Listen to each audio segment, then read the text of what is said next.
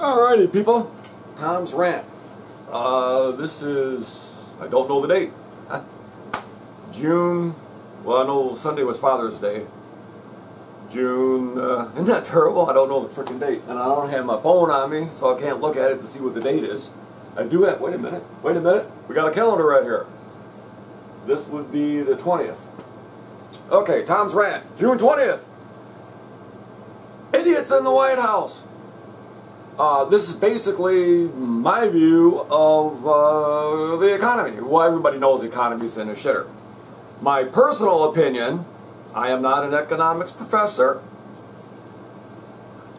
If I was a Democrat, then I would just say the economy's great.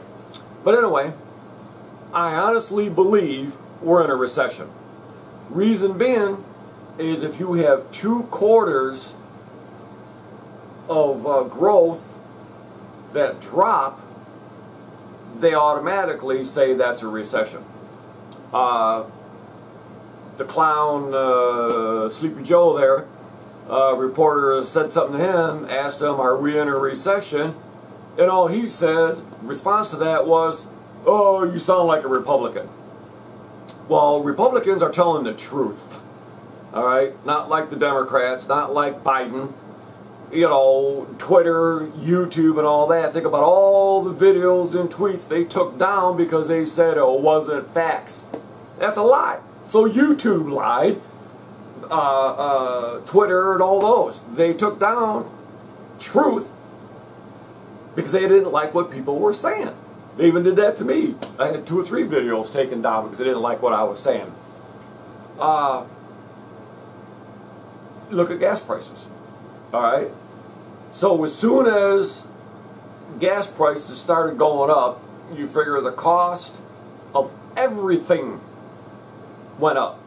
Okay?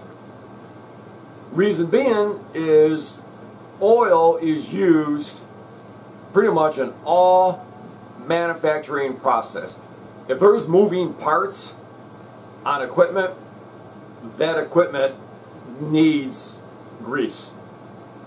Yeah, you can use synthetic, but that's more expensive, obviously, than you know, regular old everyday grease.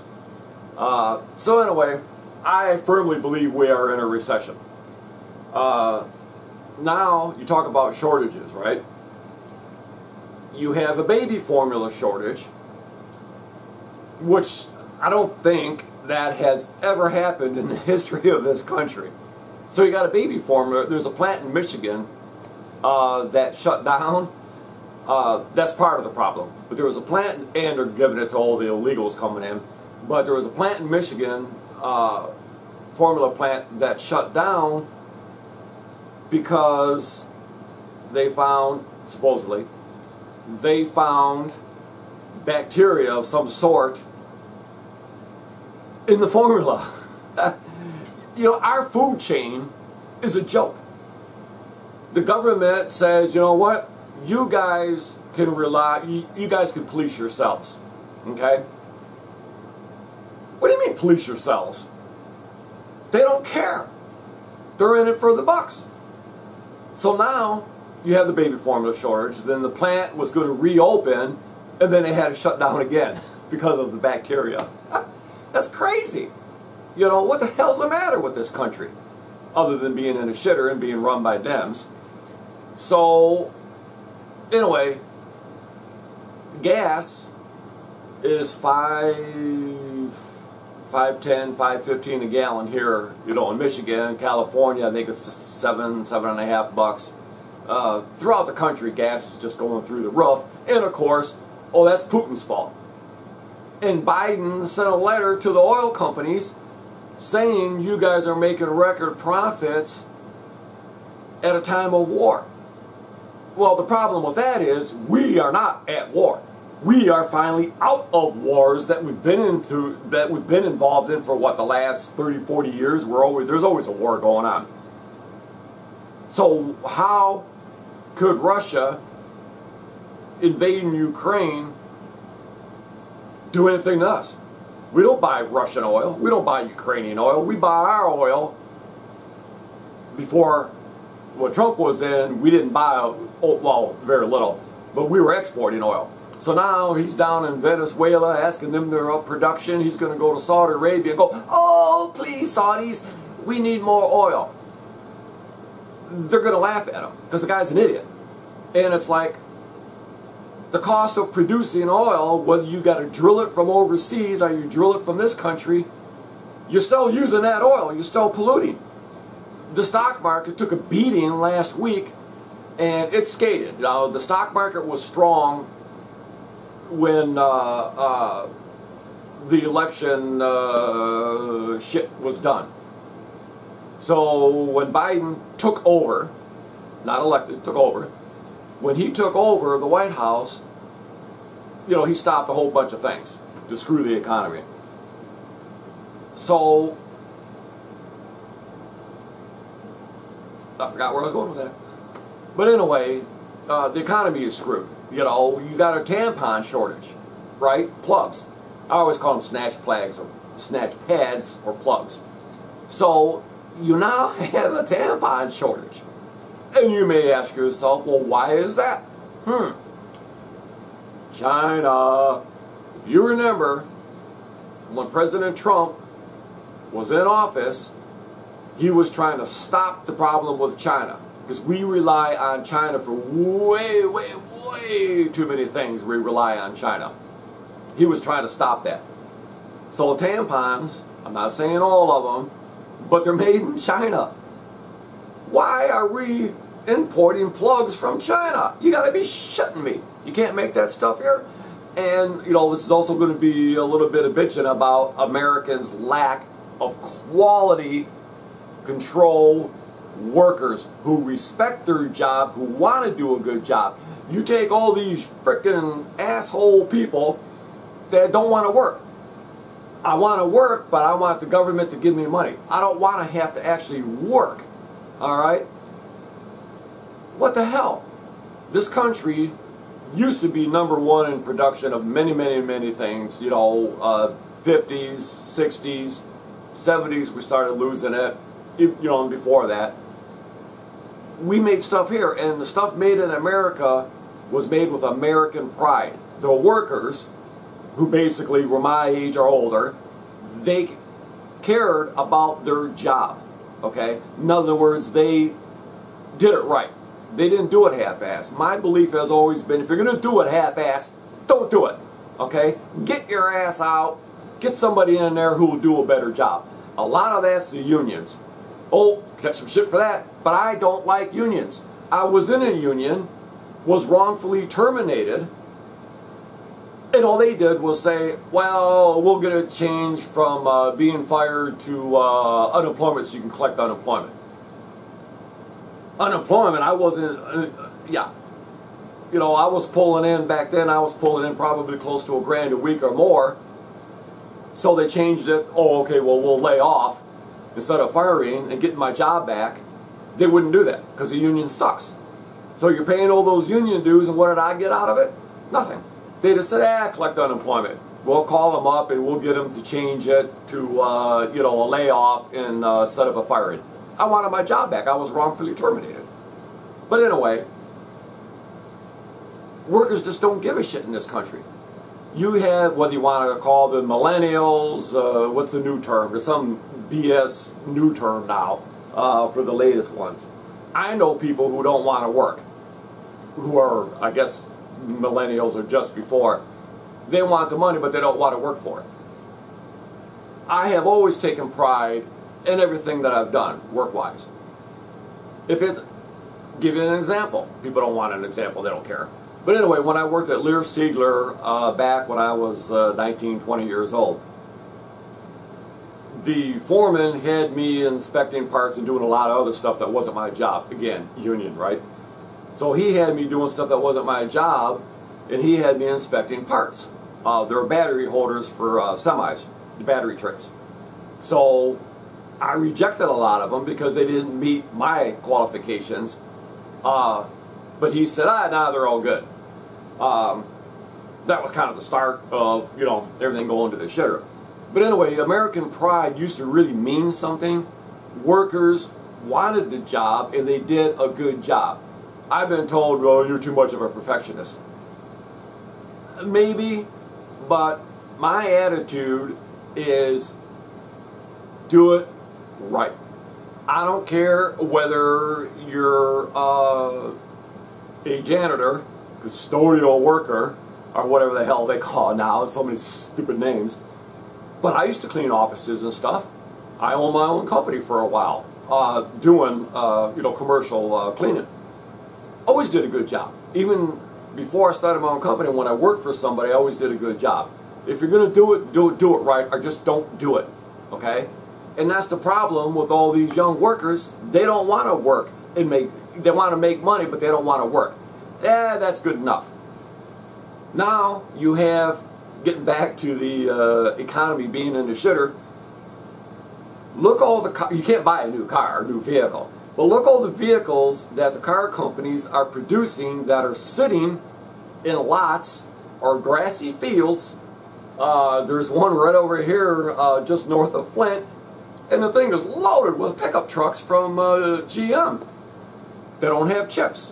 Where do the chips come from? China! Hey, didn't President Trump say something about relying on China for chips and what have you? And you got to understand, those chips aren't just for cars. People think, okay, well, you know, cars are too expensive now. You have dealerships taking advantage of people because there's no new cars, so they're charging a ridiculous amount of money for the used cars. There's a Chevy dealer down here on the corner, M15 and whatever, and he just wants way too much for vehicles. There was a guy further down on M15 that didn't raise his prices on his pickup trucks and all that. He kept them the same price. These are all used vehicles. He's almost sold out of everything. There's a Ford pickup at the Chevy dealer, and obviously a bunch of GM junk too, and they want so much money. That vehicle has been there, I believe, for over a year because they want too much money. And it's like, that's ridiculous, you know. Anyways, it's more about the economy and being a recession. But anyway, now you have mice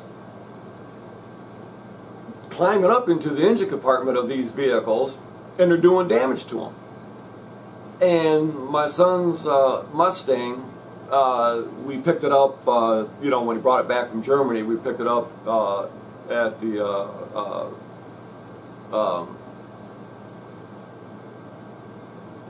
forget what it's called. But anyway, so we had to go there to pick it up at the port. And so anyway, one day we're driving, and I'm like, I smell gas.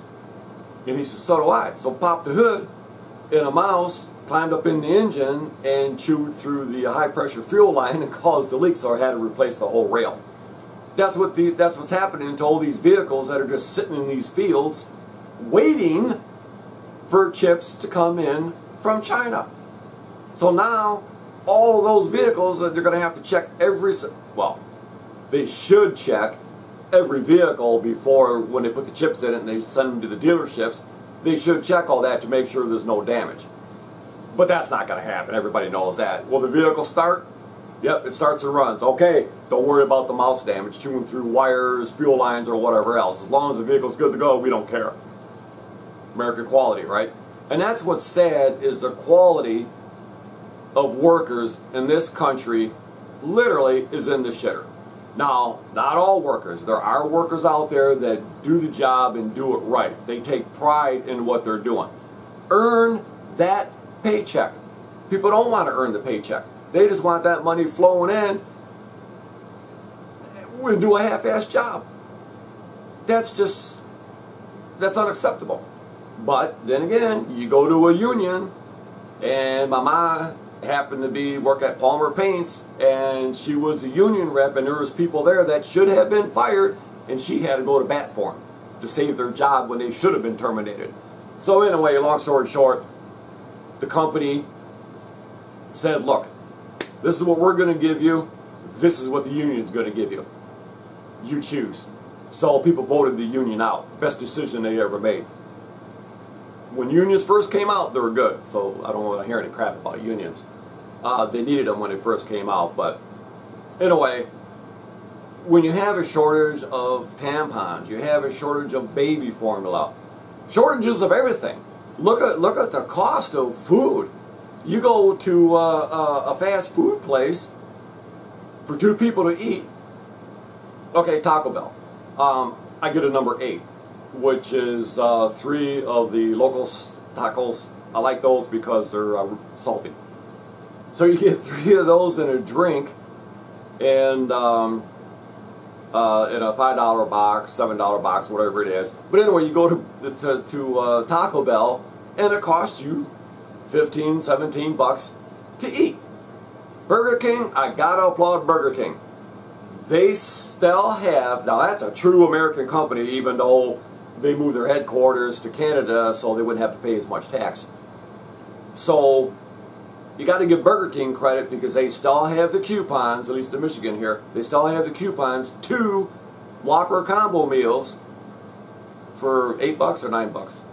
Let's say 9, because I'm not sure if it's 8, and then they'll say, oh, you 2 fact checkers that don't check the Democrats' facts, they can lie, do whatever they want.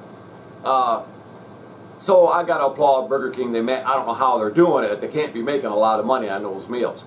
But everybody else has jacked the meals, everything. You know, if you do any kind of shopping, and it's just ridiculous the amount of money that everything is costing. And you have the White House, Sleepy Joe, and all them other morons, Shifty Shift, Pocahontas, Elizabeth Warren, her and Musk get into it all the time, and it's rather amusing. She gets away with saying, oh, I have part Native American, so she got all kinds of things through her life, college and all that, by lying. That was a lie. She is not Native American. She has no Native American blood in her, but they let that slide because she's a Democrat. Shifty Shift, look all the lies that he's done. Even now at this fake January 6th hearing crap. What a joke. Shifty Shift is up there, I've got evidence, I've got evidence. He's the same idiot who said he had evidence against President Trump back when the whole Russian thing, oh, Trump works for Russia. That all turned out to be a fraud. And Shifty Shift was like, I have evidence, positive evidence, yeah. What happened to the evidence? You never showed the evidence. So if you had evidence, you would show it, Shifty Shift. Well, you'll never watch this. As soon as Democrats start to watch it, I'm bashing them, so they're going to go, oh, this guy's an asshole. Your opinion, like I say, opinions are like assholes. Everybody has one. And I know I'm an asshole. Michael knew he was an asshole. That's just the way we are. If you don't like it, tough shit. We really didn't care. But in a way, it's ridiculous that the economy is in the shitter like this, and it's going to continually get worse, people, because the higher fuel goes, the worse the economy is going to do. And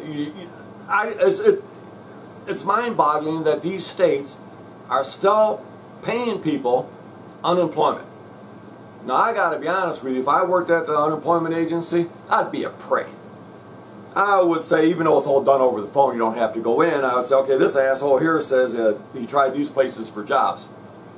Well, you know what? I'm going to go drive through his area and see how many jobs are available at all the fast food places. Oh, guess what? I'm cutting off your unemployment, asshole, because you know what? Burger King is hiring for $15 an hour, or Taco Bell, or whatever. That's ridiculous. You have restaurants that can't open 6 or 7 days a week because they can't hire enough people. How crazy is that? You have Wendy's up here in Birch Run over there. Their dining room is still closed because they don't have enough people because nobody wants to work. And it's like, it's all the free money that the government gave away. I'm making this too long, so I should cut it here. And yeah, because I'm going to bash Amazon, so I'm going to cut this one right here. So I appreciate anybody that watches my videos. I'm up to 44,787 views, which is incredible for only having 83 subscribers. So I'll never make any money. But anyway, I just appreciate anybody watching my videos. My top video is my LS tractor when I first got it and I was pushing snow around. That's my #1 video, and then Stationary is a gaming video. I got to get more up there because anyway, there's a game that that I've been playing for 5 years. Anyway, they finally released the public version of it, so I don't have any of those videos up here. Imperium Galactic Survival, so I got to do some videos for that for the gamers. But anyway, I really appreciate anybody watching my videos. Give me a thumbs up, because that shows YouTube their facts, or their whatever the hell they call it. Makes your videos more popular. The more thumbs up you get, basically, is what it is. So you just randomly, the videos will pop up. So anyway, hit the little B in the bottom right hand corner. Hit the little subscription, hit the B in the bottom right hand corner to subscribe, and hit the little bell will notify you every time I upload a new video. But anyway, I just appreciate anybody watching. I know this video was a little bit too long, but hey, what are you going to do? So, thank you. And vote Republican in November. Save this country. Get it back out of the shitter, people. Get this country back where it needs to be. You know? How about it? It doesn't matter whether you're Republican or Democrat. Why don't you do what's right for this country? And you have too many assholes out there, both Republicans, Democrats, that absolutely no way I'm going to vote Democratic. No way I'm going to vote Republican. Me, I kind of was always a Democrat. And then when a Booba Baba took office, I'm like, I ain't voting for that guy. Because all he kept saying, change. I'm going to change. I'm going to change this country. Oh, he changed it all right. But nobody asked him, well, how are you going to do that? What are you going to do to change this country? Nobody asked. And look what happened. So, yeah, I didn't vote for him. I didn't vote for, well, obviously I voted for Trump both times. And I really doubt that I'll ever vote Democratic again, to be honest with you, because nobody out there is really running that's not fully